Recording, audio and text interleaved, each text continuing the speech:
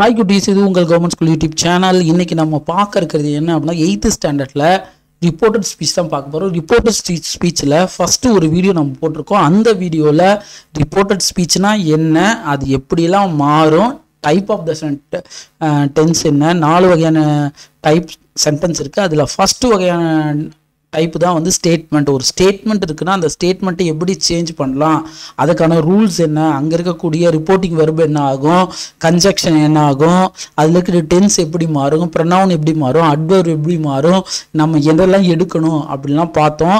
பார்க்கலன்னா இந்த இடத்துல ஐ பட்டன் லிங்க் தரேன், பாருங்கள். நீங்கள் பார்த்துட்டு இருக்குது கவர்மெண்ட் ஸ்கூல் யூடியூப் சேனல். இந்த சேனலுக்கு நீங்கள் புதுசாக இருந்தீங்கன்னா நீங்கள் பண்ண வேண்டியதெல்லாம் இருக்குது. பக்கத்தில் இருக்க பெல்லைக்கு சப்ஸ்கிரைப் பட்டனை ப்ரெஸ் பண்ணுங்கள், பக்கத்தில் பெல் நோட்டிஃபிகேஷன் பட்டனை ப்ரெஸ் பண்ணுங்கள். அப்போ தான் நாங்கள் போடுற வீடியோ உங்களுக்கு தொடர்ந்து வரும்.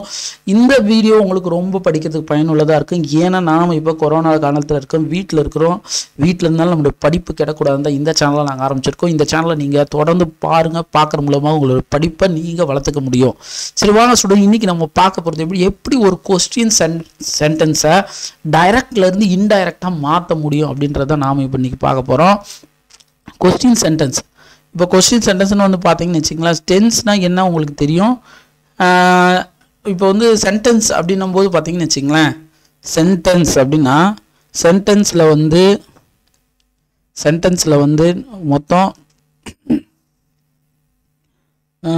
மொத்தம் வந்து பார்த்திங்கன்னா 4 வகையான சென்டென்ஸ் இருக்குது. உங்களுக்கு நல்லா தெரியும்.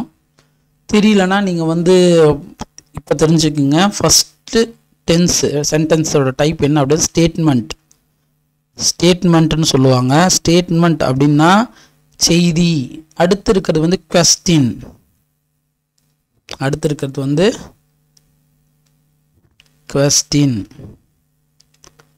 அடுத்து இருக்கிறது வந்து பார்த்திங்கன்னா கொஸ்டினுக்கு அப்புறம் கமாண்ட், ரெக்வஸ்ட், இது மாதிரிலாம் வரும். Command R request. ஃபோர்த் ஒன்று இருக்கு வந்து எக்ஸ்க்ளமேட்டரி, ஆச்சரியம், வியப்பு வாக்கியம். அப்போ இது செய்தி வாக்கியம், கேள்வி வாக்கியம், விளைவு வாக்கியம் சொல்லுவாங்க தமிழில். ஓகேங்களா. அடுத்து இருக்கிறது வந்து வியப்பு வாக்கியம். இப்படி 4 வகையான டைப் இருக்குது. இந்த டைப்பில் இன்றைக்கி நம்ம பார்க்குறதுனா கொஸ்டின். இப்போ கொஸ்டின் அப்படின்னும் போது பார்த்தீங்கன்னா, இப்போ கொஸ்டின் அப்படின்னு எடுத்துட்டிங்கன்னு வச்சுங்களேன், ஒரு கொஸ்டின் இருக்குது. அந்த கொஸ்டின் வந்து எப்படி இருக்கும், கொஸ்டின் வந்து ஒன்று WH கொஸ்டினாக இருக்கும். ஓகேங்களா. WH கொஸ்டின் இது தெரியணும், உங்களுக்கு தெரிஞ்சாதான் WH. இல்லைன்னா S R no type question, S R no answer, S R no type question. ஓகேங்களா. இப்போ WH கொஸ்டின் இருந்தால் என்ன ஆகும், எஸ்ஆர் நோ டைப் கொஸ்டின் தான். WH கொஸ்டின் இருந்துச்சுன்னா அதுக்கு வந்து கன்ஜெக்ஷன் கிடையாது. ஓகேங்களா. கன்ஜெக்ஷன் WH கொஸ்டினுக்கு கிடையாது. But SR no type question இருக்குன்னா இப்போ கன்ஜெக்ஷன் இருக்கும். அது என்னன்னா ஈஃப் ஆர் வெதர். ஈஃப் வரும் அல்லது வெதர் வரும். இந்த 2 கன்ஜெக்ஷன் வரும். ஓகேங்களா. If or whether. இவ்வளோதான் நீங்கள் இப்போ ஞாபகம் வச்சுக்கணும். இப்போ இது ஞாபகம் வச்சுக்கிட்டிங்கன்னா போதும். ஃபஸ்ட்டு வீடியோ பார்க்கலன்னா பார்த்துருங்க. ஏன்னா அந்த வீடியோ பார்த்தீங்கன்னா தான் ஒரு பேசிக்காக என்னென்ன பண்ணணும் உங்களுக்கு தெரியும். ஓகேங்களா. அடுத்து வந்து பார்த்தீங்கன்னா ரிப்போர்ட்டிங் வெர்ப் யூஸ்வலாக வந்து பார்த்தீங்கன்னா என்ன இருக்கும் அப்படின்னு பார்த்தீங்கன்னா செட்டு இருக்கும் அல்லது செட்டு இருக்கும். அப்போ செட்டுன்னும் போது நம்ம யூஸ்வலாக ஒரு கொஸ்டின் கேட்குறோன்னா ஆஸ்க்டுன்னு மாறும். அது கொஸ்டின் வந்து என்ன ஆகும், ஆஸ்க்டு. கேட்டான், கேள்வியை வந்து கேட்பாங்க, செய்தியை வந்து சொல்லுவாங்க, டோல்டு. அப்போ செட்டு வந்து அங்கே டோல்டாக மாறும். அப்போ செட்டுன்னு வந்து அங்கே ஆஸ்க்டு வரும். சம்டைம்ஸ் இந்த கொஸ்டினில் வந்து பார்த்திங்கன்னா ஆஸ்க்டு தான் இருக்கும். அப்படி இருந்தால் நம்ம எதுவுமே பண்ண தேவையில்ல. செட்டுன்னு இருந்துச்சுன்னா ஆஸ்க்டுன்னு மாற்றணும். ரிப்போர்ட்டிங் வெர்பு இது. அடுத்து வந்து கன்ஜெக்ஷன் சொன்னேன். இப்போ கன்ஜெக்ஷன் வந்து பார்த்திங்கன்னா WH கொஸ்டினுக்கு கன்ஜெக்ஷன் கிடையாது. ஏன்னா இதுக்கு வந்து எஸ்ஆர் நோ டைப் கொஸ்டினுக்கு வந்து கன்ஜெக்ஷன் வந்து ஈஃப் ஆர் வெதர். இந்த 2 கன்ஜெக்ஷனில் ஏதாவது ஒரு கன்ஜெக்ஷனை யூஸ் பண்ணலாம். ஓகேங்களா. இப்போ இது நமக்கு தெரியும். அடுத்து நமக்கு என்ன தெரியணும் அப்படின்னு பார்த்தீங்கன்னா டென்ஸ் எப்படிலாம் மாறுன்றது உங்களுக்கு நான் ஆல்ரெடி வந்து சொல்லியிருக்கிறேன். டென்ஸ் எப்படிலாம் மாறுன்றது நீங்கள் வந்து இப்போ இந்த ஃபஸ்ட்டு வீடியோவிலேயே நீங்கள் பார்த்துருக்கலாம். இப்போ இல்லைனா கூட நீங்கள் புத்தகத்தில் அப்படியே கொஞ்சம் முன்னோக்கி போங்க. முன்னில் போய் பார்த்தீங்கன்னா டென்ஸ் என்னென்ன டென்ஸ் எல்லாம் என்னென்ன டென்ஸாக மாறும் அப்படின்ற ஒரு லிஸ்ட்டு கொடுத்துருக்காங்க. இந்த லிஸ்ட்டு உங்களுக்கு தெரியணும். பார்த்தீங்கன்னா சிம்பிள் ப்ரெசன்ட் டென்ஸில் இருந்துச்சுன்னா அந்த ரிப்போர்ட்டட் ஸ்பீச்சில் மாற்றினீங்கன்னு வச்சிங்கன்னா இன்டைரக்ட் ஃபார்ம் பண்ணிங்கன்னா சிம்பிள் பாஸ்ட்டாக மாறும். ப்ரெசன்ட் கண்டினியூஸ்னால் பாஸ்ட் கண்டினியூஸாக மாறும். ப்ரெசன்ட் பர்ஃபெக்ட்னா பாஸ்ட் பர்ஃபெக்டாக மாறும். Simple பாஸ்ட்னா past perfect. Past கண்டினியூஸ்னால் past perfect கண்டினியூஸாக மாறும். கேனுனா குட் ஆகும், மேனா மைட் ஆகும், மேனா மஸ்ட்னா ஹேட் டு ஆகும், வில்லுனா உட் ஆகும். இதெல்லாம் ஒரு சிம்பிளான ரூல் தான். நீங்கள் நல்லா ஞாபகம் வச்சுக்கிறதுனா எப்போவுமே ப்ரெசண்டில் இருந்தால் பாஸ்ட் ஆகும், பாஸ்ட்டில் இருந்தால் பர்ஃபெக்ட். பாஸ்ட்டில் இருந்துச்சுன்னா அது பர்ஃபெக்ட் ஆகும். இந்த பாருங்கள், சிம்பிள் பாஸ்ட்டாக இருக்குது, அது பாஸ்ட் பர்ஃபெக்ட். அது பாஸ்ட் கண்டினியூஸ் இருக்குது, பாஸ்ட் பர்ஃபெக்ட் கண்டினியூஸ் இருக்குது. இவ்வளோதான் சிம்பிள் லாஜிக்கு. ப்ரெசண்ட்னா பாஸ்ட் ஆகும், பாஸ்ட்னா பாஸ்ட்னா பாஸ்ட் பர்ஃபெக்ட் ஆகும். ஓகேங்களா? சிம்பிளாக சொல்கிறேன். இந்த ஒரே ஒரு விஷயத்தை நான் வச்சுங்க ஈஸியாக மாற்றிடலாம். சிம்பிளாக இருந்துச்சுன்னா ஒரு டென்ஸ் வந்து சிம்பிளில் இருந்தால் அது பாஸ்ட்டாக மாறும். அதுவே அந்த கொடுத்த டைரக்ட் ஸ்பீச்சே பாஸ்ட்டில் இருந்துச்சுன்னா அது பர்ஃபெக்டாக மாறும். அவ்வளோதான் விஷயம். இது ஞாபகம் வச்சுக்கிட்டிங்கன்னா போதும். சிம்பிளாக இருந்தால் பாஸ்ட் ஆகும். Simple ப்ரெசண்ட்னா simple past. Simple present கண்டினியூஸ்னா past continuous. Simple present perfect டென்ஸ்னா past perfect tense. அந்த மாதிரி பாஸ்ட்டில் இருக்குன்னா அது பர்ஃபெக்டாகும். சிம்பிள் கொடுத்ததே சிம்பிள் பாஸ்ட்னா அது பாஸ்ட் பர்ஃபெக்ட் டென்ஸாக மாறும். ஓகேங்களா? ரொம்ப ஈஸியான விஷயந்தான். இதை நீங்கள் கன்ஃபியூஸ் பண்ண தேவையில்ல. இப்போ நம்ம ஃபஸ்ட்டு வந்து கொஸ்டின் என்ன பார்க்க. இன் reporting question the direct speech is introduced by some verbs by as asked, enquired, weather R if etcetera. பாருங்க, ஒரு கொஸ்டின் ஒன்று கேட்குறாங்க. ஈ செட் டு மீ, அவன் என்கிட்ட சொன்னான். வாட் ஆர் யூ டூயிங், அவன் நீ என்ன பண்ணிட்டு இருக்கன்னு அவன் என்கிட்ட சொன்னான். அப்போ இதை வந்து நம்ம இன்டைரக்ட் பண்ணுறோன்னு வச்சுங்களேன். அவன் என்னை கேட்டான், நான் என்ன பண்ணிகிட்ருக்கேன்னு அவன் என்ன கேட்டான். இதுதான் தமிழில் நீங்கள் ஃபஸ்ட்டு புரிஞ்சுக்கிட்டிங்கன்னா அது வந்து உங்களுக்கு இங்கிலீஷ் ஈஸியாக இருக்கும். அப்போ செட்டுன்றது, இப்போ செட்டுன்ற ரிப்போர்ட்டிங் வேர்ப் என்ன ஆகிருக்கு அப்படின்னு பார்த்தீங்கன்னா ஆஸ்க்டுன்னு மாறிட்டுருக்கு. அப்போ ஈ ஆஸ்க்டு மீ. ஓகேங்களா? ஈ ஆஸ்க்டு மீ. அப்போ இங்கே கன்ஜெக்ஷன் வருமா அப்படின்னு பார்த்தா கன்ஜெக்ஷன் வராது. ஏன்னா WH கொஸ்டின் கன்ஜெக்ஷன் வராது. கமா எடுத்துட்டோம், அடுத்து கொட்டேஷன் எடுத்துட்டோம். What are you doing. அப்போ இங்கே ப்ரொனவுனை பார்க்குறோம். யூ, நீ என்ன பண்ணிகிட்ருக்க அப்படின்னு கேட்டா. அப்போ நான் என்ன பண்ணிருக்கேன், நான் போது ஐ. நல்லா புரிஞ்சுங்க நீங்கள். நீ என்ன பண்ணிகிட்ருக்கன்னு அவன் கேட்குறான். அப்போ நம்ம சொல்லும்போது நான் ஐ. அப்போ இங்கே ஆர் இருக்குது. ஆறுன்றது கண்டினியூஸ் ஃபார்மு. Present continuous.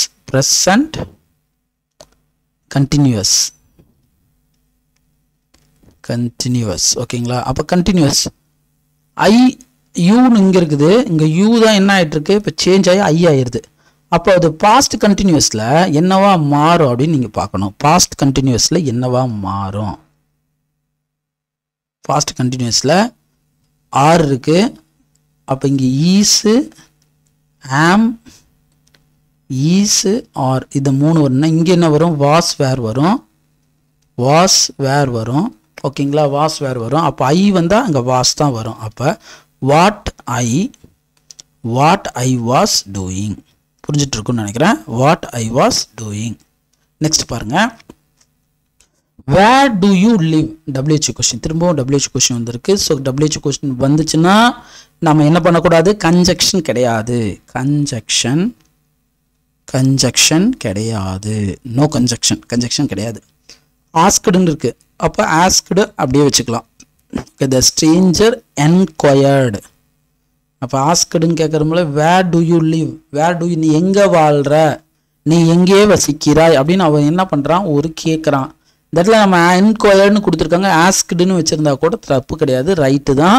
நீங்கள் வந்து இல்லை இங்கே என்கொயர்னு கொடுத்தா, என்கொயர்னு கொடுக்குறதுனால தப்பு இருக்குன்னா அவர் வந்து விசாரித்தார், அந்த புதியவர் வந்து விசாரித்தார், என்கொயர்டு கேட்டார். ஆஸ்க்டு கூட போடலாம், தப்பு கிடையாது. வேர் to you லிவ்ன்றது simple present tense.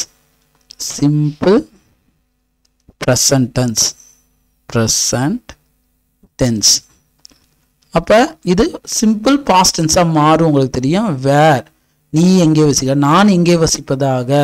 நீ எங்கே வசிக்கிறேன்னு கேட்டார். தமிழில் யோசிங்க, நீ எங்கே வசிக்க. அப்போ நான் சொல்லும்போது என்ன, அந்த புதியவர் என்னை விசாரித்தார், நான் எங்கு வசிக்கிறேன் என்று விசாரித்தார். நான், அப்போ ஐ. அப்போ live என்ன ஆயிரும், lived ஆயிரும். ஓகேங்களா? where I lived. The stranger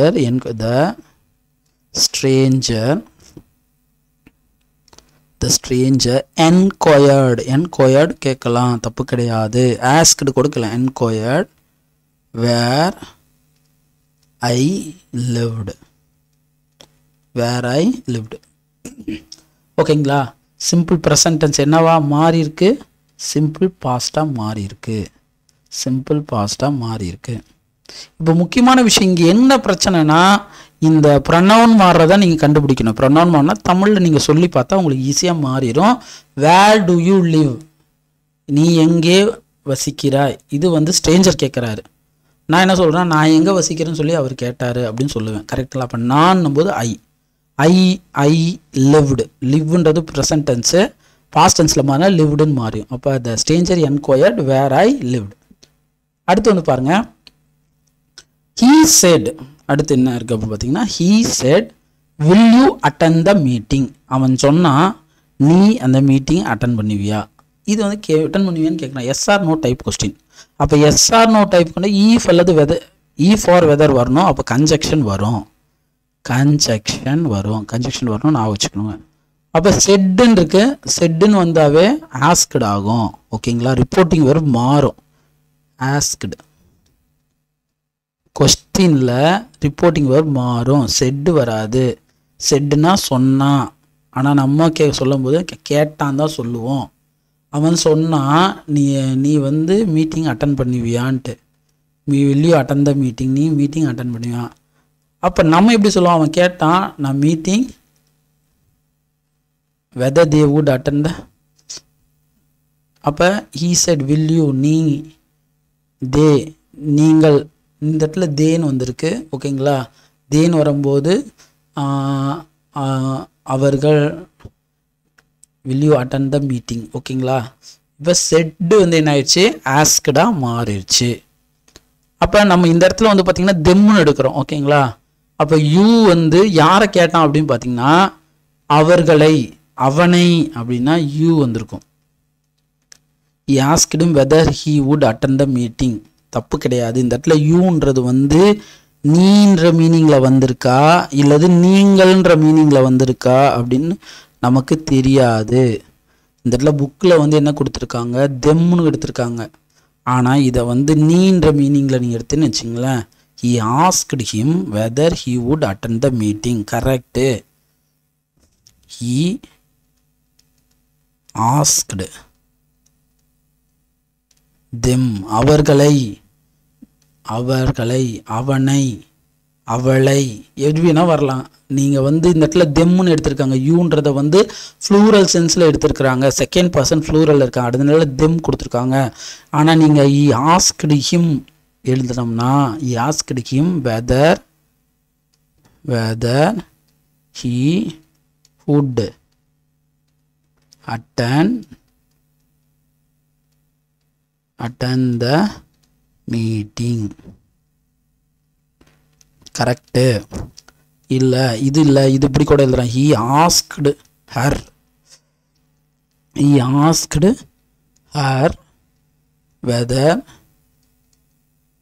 whether she would attend the meeting. இப்படியும் வரலாம். அப்போ இது தப்பான்னு கேட்டிங்கன்னா இதுவும் ரைட்டு தான், இதுவும் ரைட்டு தான், இதுவும் ரைட்டு. நீங்கள் புரிஞ்சுக்கணும். will you attend the meeting,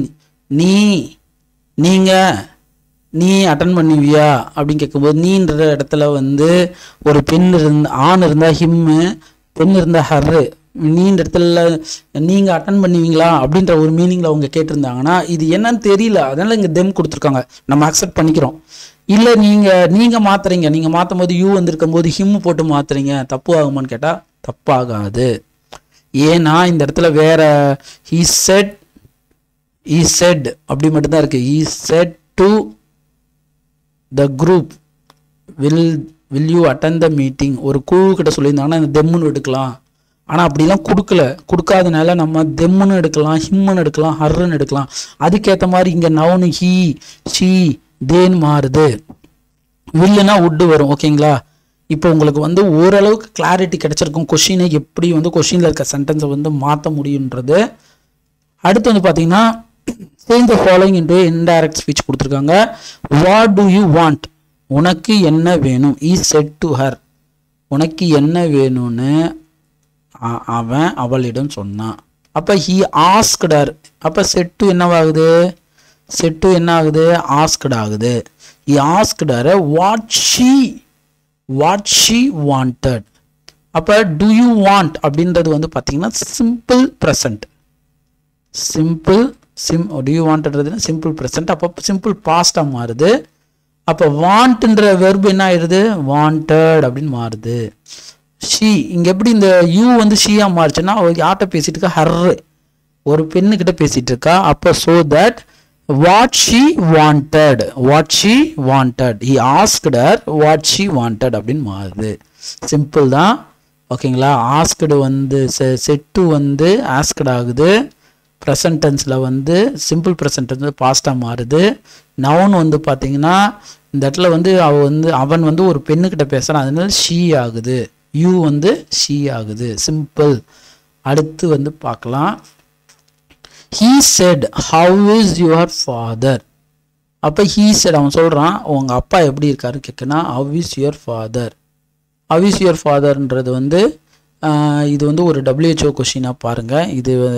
இது வந்து எஸ்ஆர் நோ டைப் கொஷினாக பாருங்கள். எஸ்ஆர் நோ கிடையாது.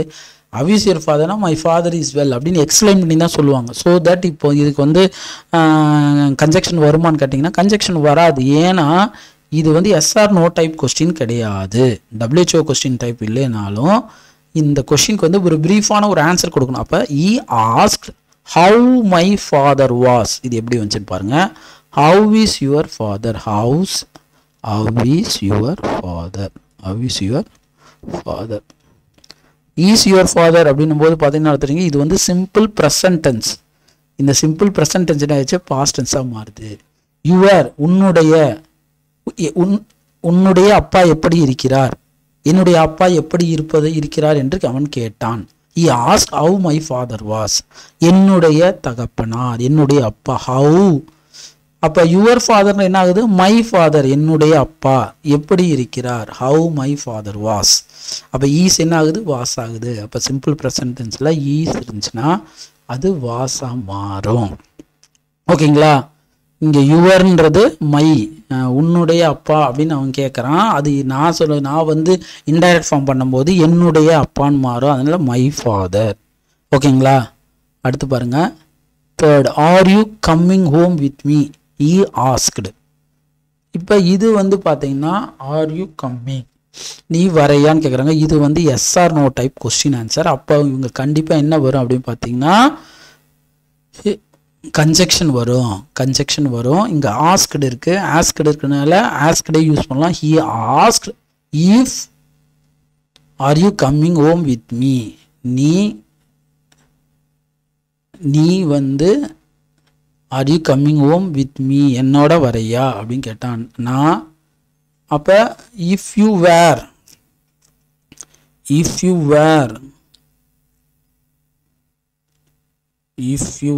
கம்மிங், இங்கே பாருங்க.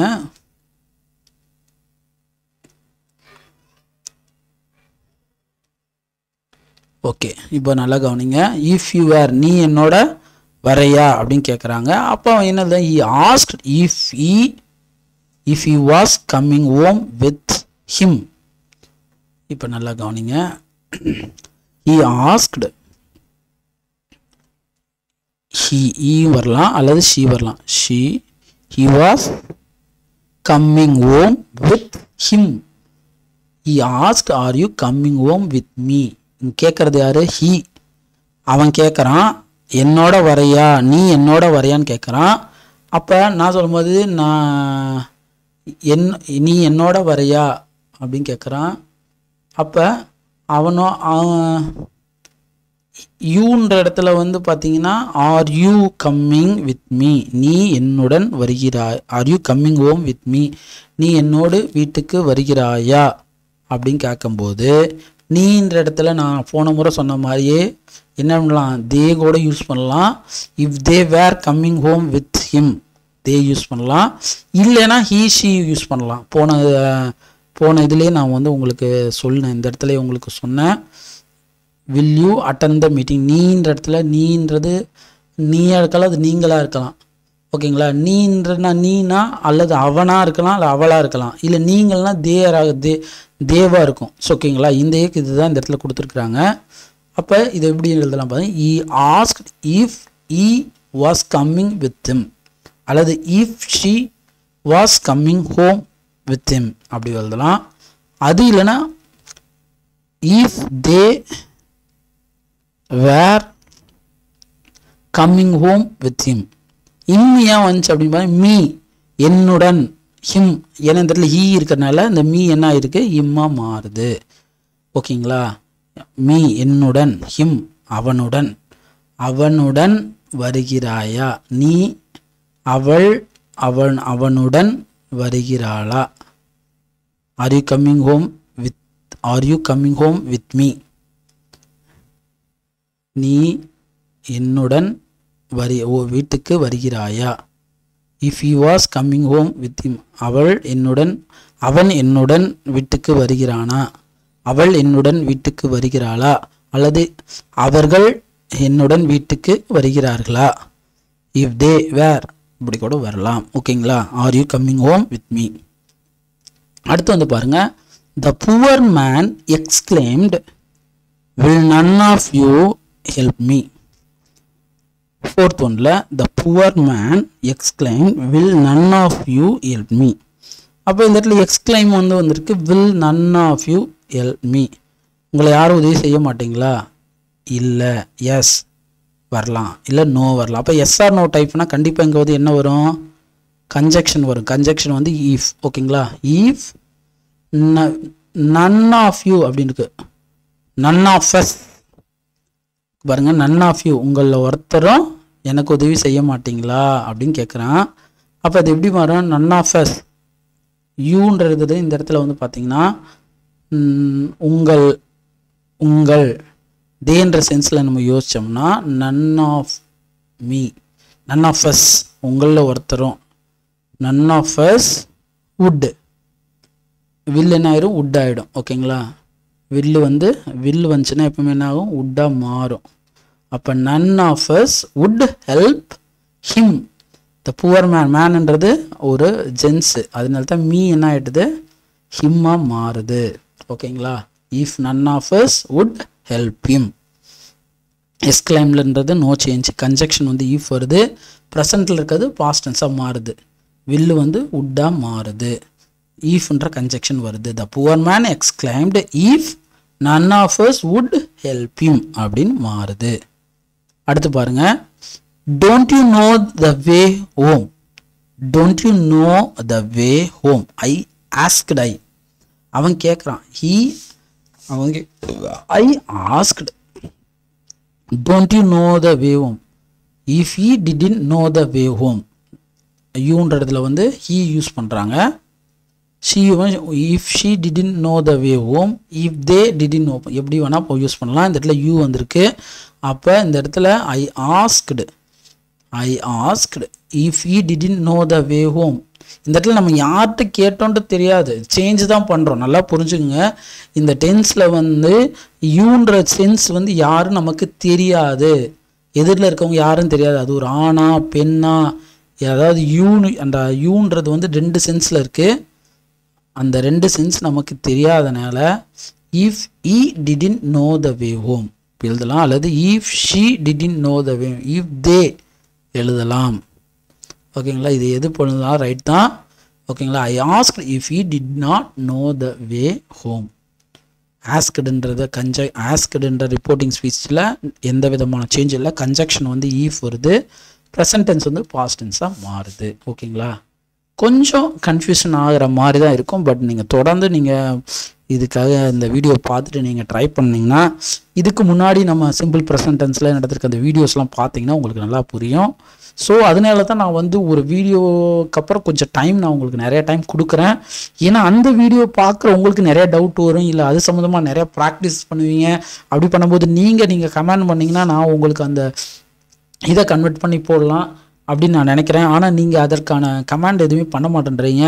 உங்களுக்கு புரியுதா புரியலையா அப்படின்றது எனக்கு புரிய மாட்டேங்குது. ஸோ நீங்கள் உங்களுடைய கமெண்டை தயவு செஞ்சு பண்ணுங்கள், லைக் பண்ணுங்கள், ஷேர் பண்ணுங்கள். தொடர்ந்து கவர்மெண்ட் ஸ்கூல் யூடியூப் சேனலை நீங்கள் பாருங்கள்.